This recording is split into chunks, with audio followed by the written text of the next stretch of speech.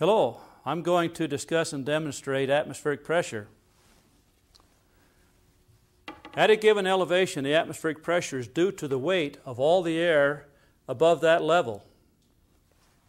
At sea level, a 1 square inch column of air clear to the top of the atmosphere weighs only 14.7 pounds. Or in other words, at sea level, the numerical value of the atmospheric pressure is 14.7 pounds per square inch, or approximately 100,000 Newton per meter squared.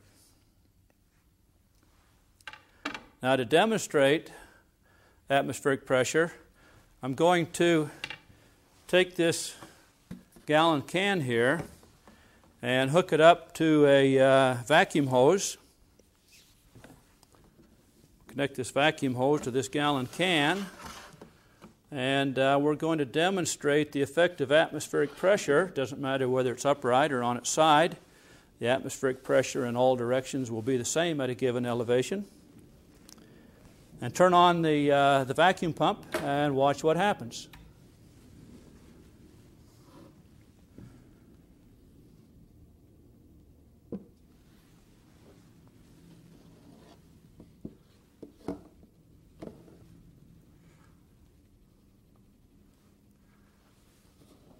And we see the atmospheric pressure squeezing in on all sides of that gallon can.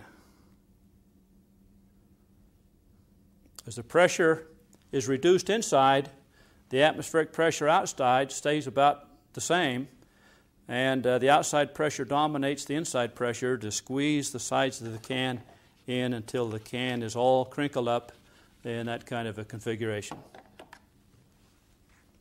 That's probably about as much damage as we can do to that can here today.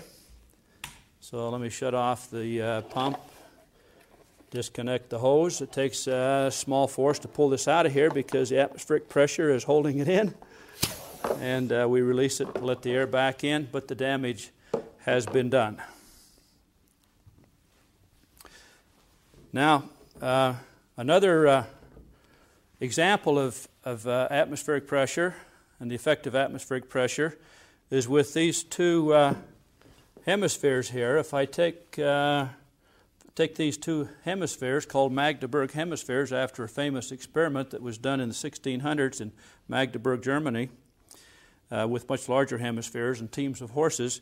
But I'm going to just take these hemispheres and push them together, and I have a little bit of grease there to make a nice seal. And then we're going to pump the air out by again hooking this up to the vacuum hose. Pump the air out of between these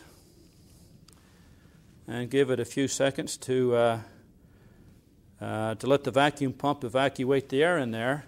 Then we'll illustrate the strength of the atmosphere in pushing those two hemispheres together.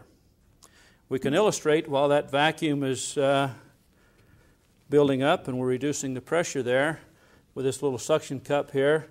If I push the air out by squeezing it down against the table, atmospheric pressure pushes it down, and it's difficult to lift it up without pulling it back so that the air can get into it.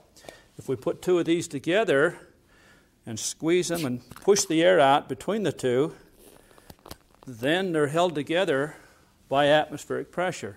And it takes a considerable force to pull them apart. Similar demonstration of that is with this little bottle here. It has a rubber skirt around it, and when I push this down on the table, squeeze all the air out underneath this rubber skirt here, then we can see that there's a significant atmospheric pressure holding it down, and it takes a rather large force to pull it off of the table. Of course, we can pull it off very easily just by letting the air back under it. So that demonstrates the strength of the atmospheric pressure. Again, pressure is equal to force divided by area, where the force is equal to the pressure multiplied by the area. So for a given atmospheric pressure, the more surface area we have, the more force we have.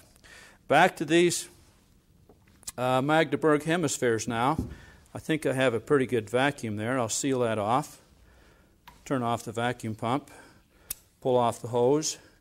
And now we have an effective cross-sectional area here of about 10 square inches and a force at our altitude of a little less than sea level. We're going to measure this on the barometer here shortly, and we'll find that the atmospheric pressure at our altitude here is around 12.5 pounds per square inch.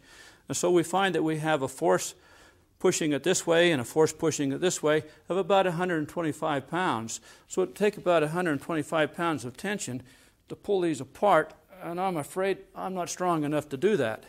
But a 125-pound person could hang this from the ceiling and pull down, and that would just about be enough to pull those apart. If we let the air back in, then we see that the only force is just a little bit of stickiness from the grease I put on there, and they pop right open, demonstrating atmospheric pressure. Now, next I'd like to discuss how we actually measure the atmospheric pressure. Here's a diagram of an actual mercury column barometer. And this shows a tube here that's inverted and in a little cup of mercury. So this shaded material here is mercury. Mercury up the tube. And up in this top end of the tube, this is an evacuated region. And so there's zero pressure up here pushing down. The atmospheric pressure down here pushes down and up. And that's what holds the mercury up in this tube, is atmospheric pressure.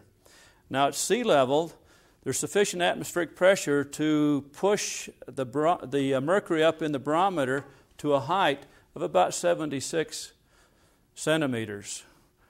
That translates to about 29.92 inches. So at sea level, on a standard day, the height of a mercury column barometer would be approximately 30 inches, or approximately 76 centimeters. Now let's go to an actual barometer. Here we have an actual barometer here.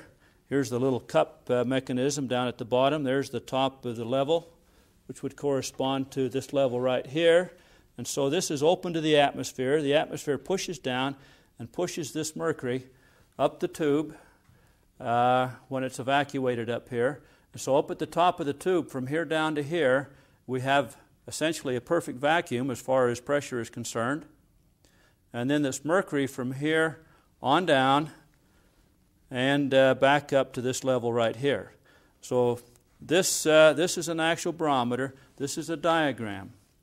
Now when we measure the height of this mercury column here in Ogden, Utah, where we're at an altitude in this room of somewhere around 4,700 feet, we find that it doesn't go to 30 inches, but rather it goes to a height of about 25.5 inches, where at sea level, the height of a barometer would be at 30 inches, or 29.92 inches.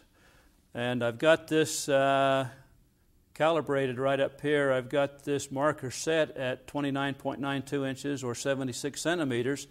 At sea level, the mercury would be clear up to here. In Ogden, Utah, right now, Weber State University, the actual height is right there. And of course, the reason for that discrepancy is that we don't have as much air above us here as there is above the surface of the earth at sea level. So therefore, the pressure of the atmosphere is less here than it is at sea level, as reflected by the reading on the mercury column barometer. Now another illustration of pressure effects is to consider what would happen if we consider ourselves at sea level at the top of the ocean where the pressure is 1 atmosphere, and we go to a depth of about 33 feet below the surface. Well, it turns out if we go 33 feet below the surface, there's sufficient additional pressure from the water to increase the pressure to 2 atmospheres. In other words, there's a one pressure increase from the surface of the water to a depth of 33 feet.